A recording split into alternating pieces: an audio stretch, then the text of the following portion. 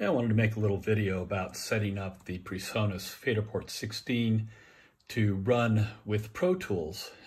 So the first thing you want to do is go ahead and follow the directions about hooking this up to your computer, and also what you need to do to put the Faderport into HUI mode. So all of that is fine. It's all in the directions. When I first got this, I had to do a firmware update. So just take care of all that stuff first. And then when you're ready to set this up as a peripheral device, what you're going to want to do, and I don't know if everyone's going to have this issue, but I did. And it was a little confusing. So I went to peripherals. And you want to set up these two HUI channels. So the first one, basically, I'll just show you what the menu looks like.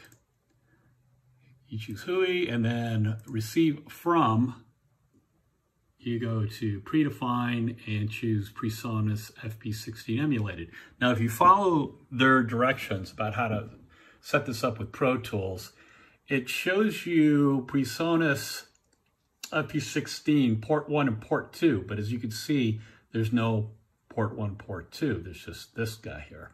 So I selected that, and I did it for the receive from and the send to, and then you keep your number of channels to 8.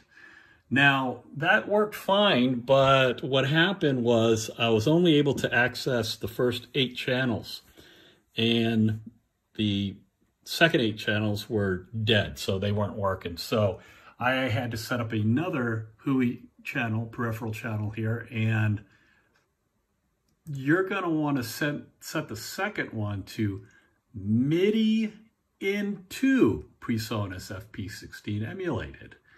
Okay, I didn't catch that the first time around. So you do that for both the receive from and the send to, and you hit OK to that, and you got full access to all these cool motorized faders. Oh, I love this thing. Anyway, yeah, that's it. I hope that helps somebody.